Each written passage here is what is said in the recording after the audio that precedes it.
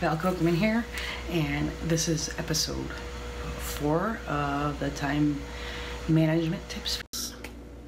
You're going to have to make what I call, and I'm sure maybe you've heard of this term, the SMART goals. And then after that, I'm going to talk about how it's impossible to find balance. It really is. I hear the term work-life balance or finding balance. It's bullshit. Pardon my language, but it is bullshit. And I'll tell you why. And then we're going to talk about narrowing our focus on our goals, because you probably have a lot of them, and we want to make sure that you focus on just one right now.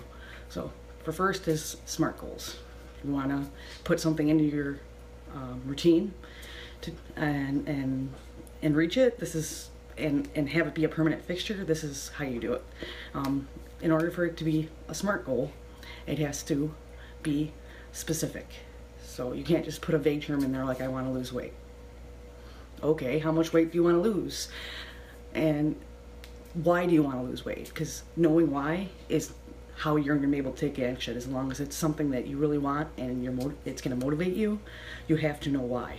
And it has to not just be some surface answer, because I want to feel better. Well, you know why I started? I started my weight loss journey because I had my son. I was, at the time I think I was 50 pounds overweight, and I had to go back to work as a police officer, so I had to be in shape. That's part of our job. I know some people think that you don't have to be in shape to be a police officer. That's totally not where I work, because most of the guys are in shape, and women. So the next part of a goal has to be measurable. You can't just say the vague definition. It has to be by a certain time period or a certain number of pounds. I want to lose 30 pounds. That's how much I lost. It took me about 3 months to do that. But you have to be consistent, so it has to be measurable. You have to be able to measure your goal. You can't just make a goal and not have a way to measure it. Agreeable or actionable is the A in SMART goals. It's something you have to agree upon, and it has to be something you can take action on. It can't just be, because it's not a goal then, if you just make some vague term. So you have to be able to take action on whatever goal you're setting. It has to be, the R is reasonable. It has to be reasonable. It can't be unrealistic. You can't say I want to lose 80 pounds in a month.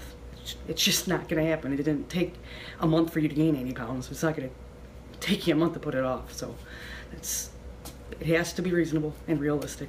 And the T is time sensitive. You have to put a time frame on it. You're never going to reach a goal if you don't say I'm going to reach it by this time frame. Or I lost 30 pounds in 3 months. That was my goal, wasn't to lose it in 3 months. It was actually well before then, but I still reached it because I had put a time frame on it. So that's how we reach goals. The next thing I wanted to talk about is finding balance. When we're managing our time, we're thinking, oh wait, I can fit all these things in, I can find the balance. I'm going to tell you right now, it's bullshit. You're not. No one can find balance. You can't have work-life balance. You can't have family balance. You can't. Because if you're going to dedicate yourself to doing some things, like say you want to focus on your career, there's going to be times, because you're focusing on it, that you're going to lose time with your family. It's just going to happen. And then as you're focusing on your family, you're going to lose time on your career. There is no balance. You can't balance everything. It's just not going to happen.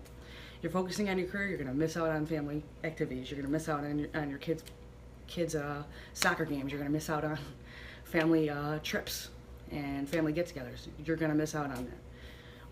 If you're focusing on your family, you're going to miss out on other activities, such as you're not going to be able to focus on work as much. But it ebbs and flows. There's really no balance there. Because you're focusing on one thing, it's going to be taking away from something else. So understand that, and understand that's okay. It's completely okay. There's times that I want to focus on my family completely, and my son, and spend quality time with him. I'm not working my business, and I'm not worried about my career or my other job as a police officer at the time. I'm focusing on him. And then there's other days when I'm at work, I have overtime to do, that I'm missing time with him. It's going to happen. Be honest with yourself, understand that, and don't feel guilty that this is part of life. It's the way it is. And if you want to focus on it and reach a goal, you're going to have to take time from somewhere else. You have to. Understand it, and be okay with it, because there are going to be days that you say you want to lose weight. There are going to be days that something's going to come up. It's going to be an emergency. You're going to have to deal with it. You're not going to be able to get everything you want to get in, but focusing on one thing you're going to do is way on some of the actions to reach your goal rather than all of them that day. That's fine, as long as you're still focusing on it. Yesterday I asked you to write all the things you wanted to do. What we're going to do now is, the final part of this is narrow your focus.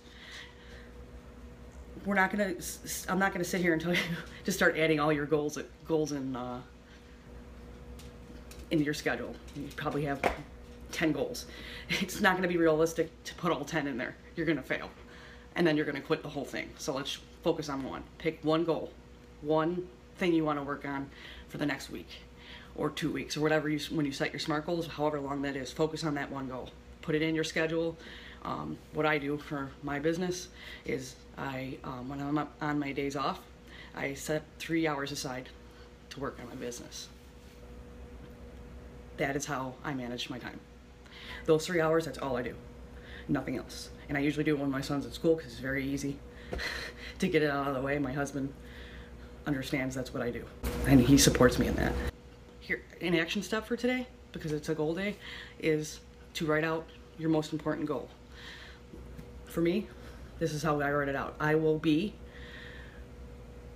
30 pounds lighter by August. So it gives me 6 months. So I will be 30 pounds lighter by, and set it up positively, not I will lose or I want to lose. It's I will.